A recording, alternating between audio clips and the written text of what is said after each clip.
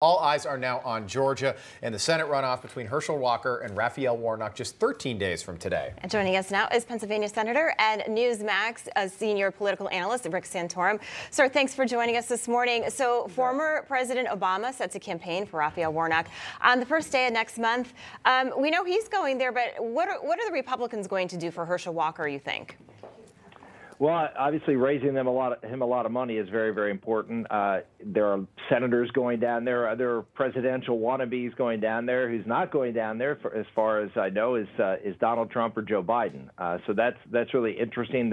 And not surprising though. Both candidates want to keep their focus on Georgia and not try to be wrapped up too much in the presidential politics of 2024. So I think you'll see neither Biden nor Trump down there, but I think you'll see other unannounced candidates and folks like Barack Obama, who has a history of being able to amp up particularly African-American turnout for Democrats. Senator, we were talking about this election day. Okay, so Republicans now we know have lost the 2 Senate seats in Arizona and Nevada.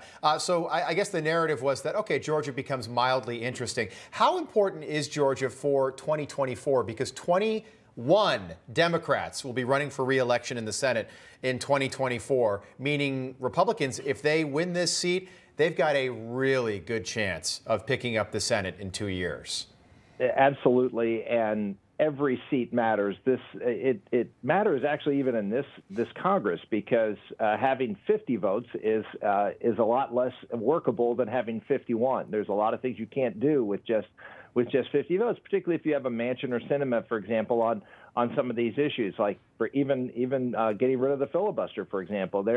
If you're at 51, now you only need either Manchin or Sinema. You may be able to roll one of the two. So very important things could happen as a result that can be detrimental to the country and to the long-term future of the Republic, with the Democrats even having one extra seat. And then you're right, 2024 is also important, building that majority. Republicans, if they take control, when you have senators like Murkowski and Collins and Romney, who are not necessarily reliable votes on conservative things, you need to have a margin. So even same thing, having a 1 or 2 seat majority is not nearly as good as having a 3 or 4 seat majority if you have a good year in 24. So big stakes still. And we could see Democrats resign between then and now. Dianne Feinstein, John Tester, they could resign before 2024. Very possible. Yeah. Senator, have a great Thanksgiving. Thank you. Happy Thanksgiving. Thank you.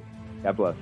No crooked establishment. None of that twisting the truth. No talking down to me. Don't tell me how to think. Don't tell me how to think. Don't tell me how to think. I trust Newsmax. Newsmax. They don't tell me how to think. They let me decide. Newsmax. Real news for real people.